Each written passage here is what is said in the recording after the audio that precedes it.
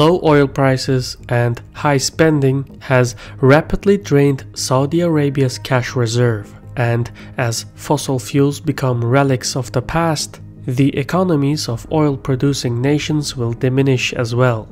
To avert this catastrophe, the Saudi leadership promptly designed an unprecedented plan to diversify the kingdom's economy beyond petroleum. Although the intention is appreciated by the international community, the Vision 2030 initiative is not without its geo-economic considerations. I'm your host Shirvan, and welcome to Caspian Report. Headed by Crown Prince Mohammed bin Salman, the Saudi Vision 2030 project came into existence at the backdrop of the Arab Spring. The speed at which the revolutions and rebellions spread throughout the Middle East caught the House of Saud by surprise, and when protests erupted in the country's eastern cities, where much of the Shia community is situated, the government in Riyadh cracked down on dissidents while it ramped up social spending. The carrot and stick policy allowed the state to pacify the resistive communities. However, the $93 billion that was poured into social spending could only be maintained if the price of crude oil remained at about $100 per barrel. Yet, at the time, oil prices were about $55 per barrel. As a result, the budget deficit grew swiftly, while the Saudi foreign exchange reserve decreased steadily. It became evident that the situation was not sustainable due to the demographics. The fact of the matter is that since about 60% of the Saudi population is under 25 years, the number of working adults in the country is set to surge over the next decade. So even if the price of oil increased, it would not be sufficient to secure the long-term economic prospects of the kingdom. The government needed to reduce its spending and increase domestic revenues from sources beyond oil production. In other words, it was time for a change. To that end, in 2016, the government unveiled the Vision 2030 project. At heart, the initiative promised to step back from the present relationship the government has with the public, where the state provides all the services and resources the citizens need at very little cost in exchange for near-complete control over the society. The effort to move away from this social contract is neither easy nor appreciated by the public. For instance, the government's recent increase of various taxes and prices for services has raised living costs in the country. In addition, the Vision 2030 initiative stipulates the downsizing of the public sector and the empowerment of the private sector in the economy. Yet, considering the fact that nearly 70% of the kingdom's labor pool is employed in the public sector, Saudi citizens are not thrilled with the proposed reforms of the Vision 2030 initiative. At this stage, it's too early to judge the success of the project. Since the start of 2018, the government has fallen back on its old habits of spending thanks to the improved oil prices. As such, the urgency for reform has slowed down. Still, there is progress in some areas, and many more changes are likely to unfold in the coming years. Some of the more acclaimed specifications of Vision 2030 is the promise to boost employment in the private sector and to triple non-oil revenues through taxes and fees. To accomplish this, Vision 2030 proposes to reduce all kinds of social subsidies while implementing labor and social reforms that would increase the participation of women in the workforce. Meanwhile, to open the country's private sector to foreign investment, Riyadh plans to invest in retail, finance, construction, healthcare, tourism, defense, mining, petrochemical, and manufacturing. A central component of the initiative is Saudi Aramco. More specifically, to acquire the necessary investment funds, the government wants to put up the state-owned Saudi Aramco for initial public offering. Only then will the Vision 2030 project truly start. Once the IPO reaches a valuation of $2 trillion, the government plans to sell about 5% of Saudi Aramco on public stock markets. This would generate the Saudis roughly $100 billion. However, there is great skepticism over the valuation of Saudi Aramco, with many estimating the value to be about $1.5 trillion.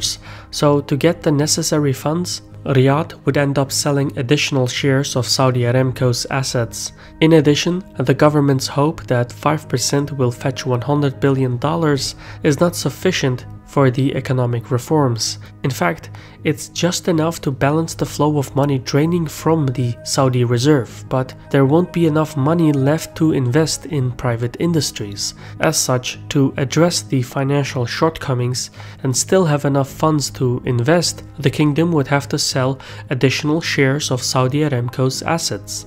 Beyond funding, the Vision 2030 project seeks to ramp up the share of the private sector in the overall economy, which at the present sits a little over 20% of the total GDP. Some industries, such as defense and tourism, will likely surge in the coming years. Religious tourism is already at an all-time high. With about $22 billion in annual revenues, tourism is the second largest source of income in the kingdom. It's also expected to rise by another $10 billion in the next few years, and this number could further increase if the Saudi government reformed its visa system for travelers. As for its defense industry, Saudi Arabia is one of the biggest military spenders in the world, yet the country has no domestic defense industry. As such, for years, the Saudis have procured arms from Western nations. To that end, the Vision 2030 initiative seeks to change this by bolstering the indigenous manufacture of weapons, thereby reducing military spending and creating jobs at the same time. These reforms are likely to succeed in the coming years. In other industries, however, Saudi Arabia has its limits. Many of the specified industries are already adequately advanced in the country, such as mining and petrochemicals. Meanwhile, Saudi Arabia is unlikely to grow into a regional medical hub as it aspires, since more sophisticated facilities already exist in the nearby region. Altogether, it means that the roadmap to ramp up private industrial output will work in some areas, but fail in other fields. Another complication for the Vision 2030 initiative is that the projections are based on Western models and do not consider the work ethics in the Saudi society, where about 80% of the jobs in the private sector are filled by foreign workers from South and Southeast Asia. So, even though Vision 2030 could technically create more economic opportunities, most Saudi citizens will not be eager to take up labor-intensive jobs since they have grown accustomed to high-paying jobs in the public sector. Therefore, to truly employ the Saudi youth in the private sector, the leadership in Riyadh will have to take the time to educate its people and cultivate better work ethics among its public. This attitude adjustment will take far longer than the current schedule for 2030. Yet, for the sake of argument, let's assume that somehow the Saudi youth agreed to work in the labor-intensive sectors, and as promised, Saudi Vision 2030 doubled the GDP, created 6 million jobs, and increased the household income by 60%. Basically, everything went down as planned.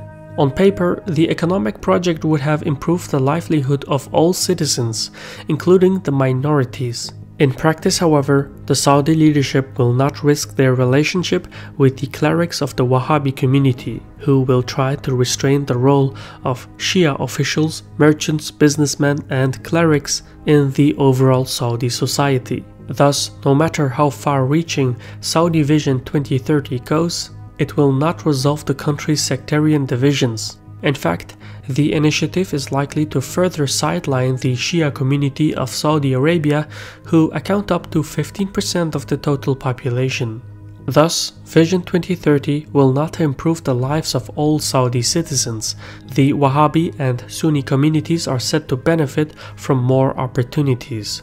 And as the social and economic status of the Shia community will remain largely unaffected, they could come to resent the other religious segments even more. So growing economic disparity will pit rival factions across the country against one another. Against the backdrop of such an exacerbation of sectarian tensions, Iran is most likely to seek to gain influence with the Shia community of Saudi Arabia.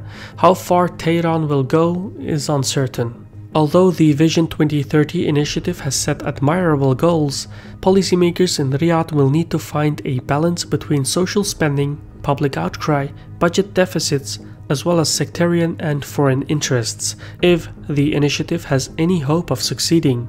I've been your host Shirvan from Caspian Report. Credit goes to our contributors on Patreon for giving us the means to research and produce original content like this.